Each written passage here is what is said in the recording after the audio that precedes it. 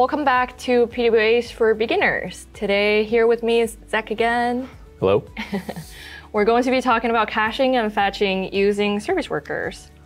Let's start from the top. What does caching mean? Yeah, so basically caches are just local storage space that we can use to store assets that are essential to our PWA. We can use this space for anything we want, or our PWA may need when it's offline, source code, images, response bodies, or anything else your PWA might need. Awesome. So what do we actually use cache for then? Yeah, so in the context of progressive web apps, we can think of caches as our offline backup, a place where we can fetch content from when the network is not available.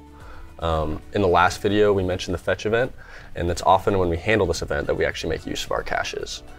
There are a ton of different strategies for fetching and caching.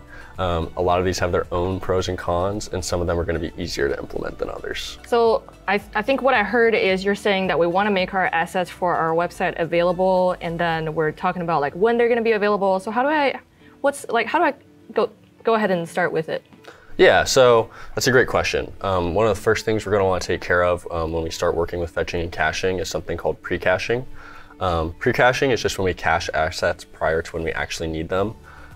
In the second video, we mentioned the install event, and this is often where you'll see pre-caching handled. In the code snippet below, you can see we just have a name for our cache, a list of assets we want to cache, and then in an event listener for install, we open a cache and add our assets to that cache. This way, we'll always have a cache version of our assets ready to go, even if the network is unavailable later on. Okay, sounds like our cache is available. Now let's talk about how do we do these caching strategies that you're what's the easiest one? Yeah, once you have something in your cache, you actually need a way to fetch it. And the easiest way to implement a strategy for this is called cache first. This is one of the most basic starter strategies. It has a few drawbacks, but it's really easy to get started with.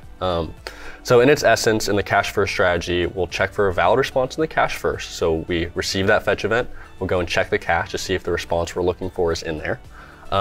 And if it's not in there, we're going to go to the network to try to find the match. So basically, we're always going to go to the cache unless it doesn't work out, and then we're going to make the request to the network if we can't get a response from the cache. Pretty straightforward. Like an interceptor in the middle. Yeah. So this one almost always uses the cache if it has the asset and it doesn't necessarily check the network. As you can probably guess, this may lead to stale content. We might just grabbing the same old content over and over again. But it's pretty easy to implement and understand, so it's a good place to start. Okay. Well, it sounds like cache first strategy is really good for beginners. What if we wanted to do more with it? Yeah, so with just a little more complexity, we can improve to a more balanced approach.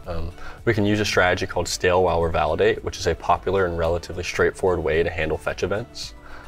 Just like cache first, Stale-While-Revalidate starts by going to the cache to check for a response. And if it finds that asset, it'll return it right away. However, it changes up a little bit from there.